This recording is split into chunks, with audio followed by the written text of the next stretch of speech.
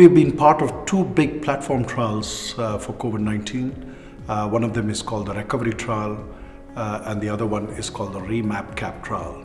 The recovery trial is the largest randomized clinical trial for COVID-19 coordinated across the world.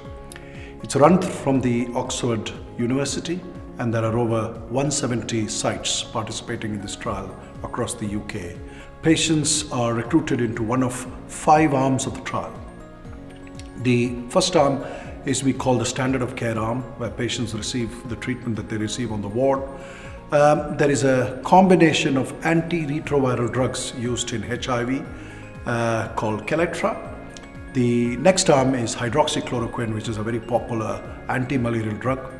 The next arm is an antibiotic called azithromycin.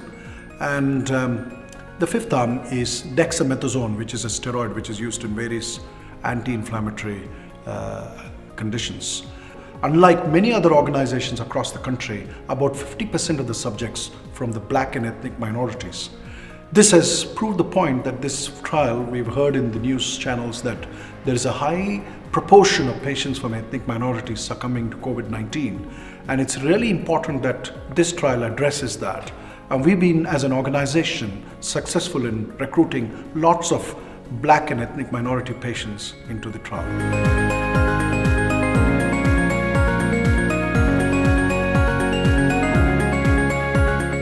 The specialist ophthalmology research team has proactively upskilled and retrained themselves to be able to take part in ongoing studies on COVID pandemic. Current reduction in clinical activities has allowed the flexibility that has meant that we can make a meaningful contribution to this national high priority studies taking place here in Bradford. Normally, I'd be working with my colleagues in the ophthalmology research team, helping to recruit patients into retinal trials. It feels really good to be helping out in these uncertain times. It's too early to know the results of these trials because we expect the recruitment to be ongoing till the end of the pandemic.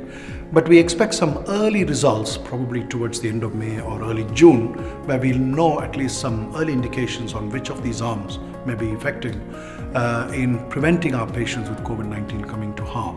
We are very keen that all of our COVID-19 patients in Bradford, including those from ethnic minorities, take part in these studies, not only for their own good, but for the good of the next wave of patients we're likely to see from the infection.